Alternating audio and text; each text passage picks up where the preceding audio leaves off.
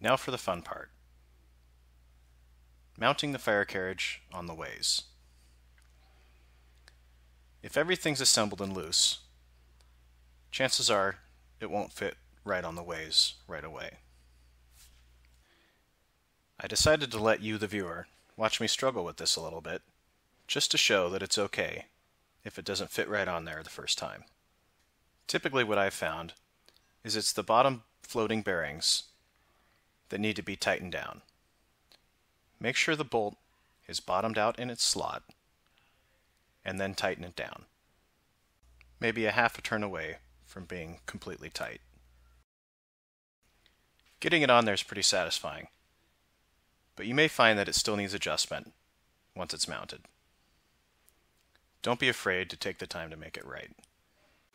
The fire carriage is a non-critical component, but the tailstock is assembled essentially the same way, so it's good practice to make sure everything goes together good. Now that the carriage is on there, slide it all the way up and down the ways and listen and feel for rubbing or any other inconsistency in travel. If you're satisfied with how it performs, it's time to tighten everything down. Use a pair of bar clamps, one on each end, to tighten the carriages against the ways. Align the clamps so the main force is pushing against that center bearing. Run the carriage up and down the ways with the clamps attached. The ideal condition is the carriages are tight against the ways, but still moving freely.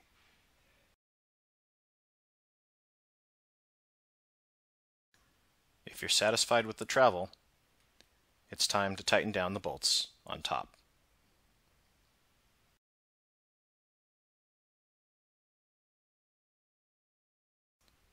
Now it's time to adjust those bottom bearings. But before we do, we're going to want to remove the set screws and apply some blue thread locker. It's been my experience that these set screws can work their way out if you do not apply this blue thread locker. Do not use red thread lock for this step. The red thread lock sets hard like a glue or epoxy, while the blue thread lock is more like a flexible rubber and makes the screws easier to adjust and remove if needed. Apply the blue thread lock and then insert the screw back into its hole. Repeat this step with all 4 set screws. You'll want them tight enough that the bottom bearing is engaged on the ways, but not so tight that they impede the travel of the carriage. You may need to go back and tighten or loosen certain set screws accordingly. The ideal condition of full constraint will be evident when all 12 bearings are observed rolling as the fire carriage is advanced up and down the ways. Ideally, the fire carriage rolls freely but stays put where you stop it.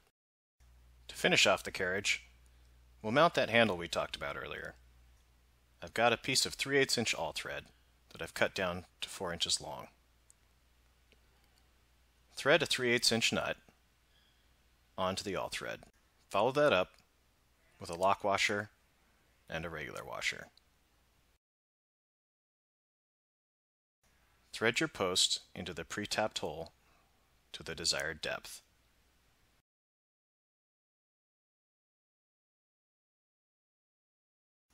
Use a wrench to tighten the nut against the carriage.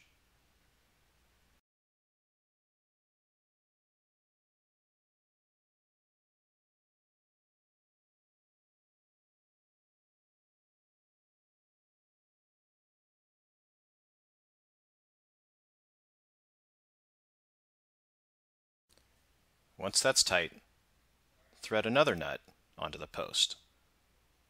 I'm using a 3/8 inch thick nut because that's what I had lying around the shop. A regular nut will do. Next, thread your handle onto the post. I've found this handle design to be especially ergonomic for the direction of travel. you may find something else that works for you. Find your desired position and then tighten the nut to lock the handle in place. Run the carriage up and down the ways to make sure it's functioning how you like. If you're satisfied with its performance, the fire carriage is now complete.